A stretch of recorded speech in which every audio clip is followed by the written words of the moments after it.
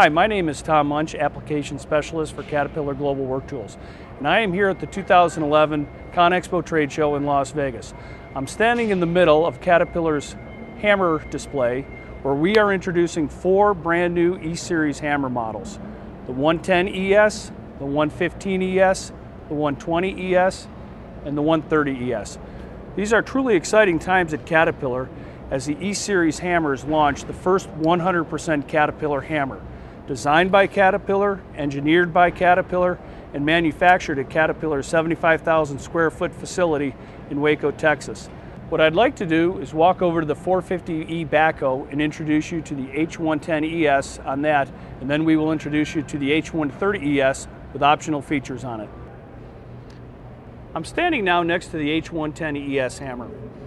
At Caterpillar, we take very seriously getting the voice of the customer and understanding their wants, needs, and requirements. With the E-Series hammer, we feel that we not only have met those requirements, but we've exceeded them. I'm going to talk about a couple of the features new to the E-Series hammer.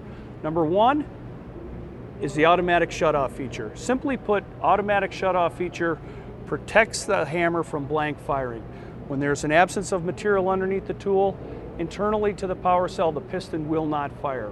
In addition to that, we have a unique look to the hammer, where we have incorporated a symmetrical housing which has the ability to be rotated 180 degrees. In certain applications, such as boulder breaking and an aggregate producing application, one side of the housing can have accelerated wear. With this new style design housing, you can rotate it 180 degrees and double the life of the housing.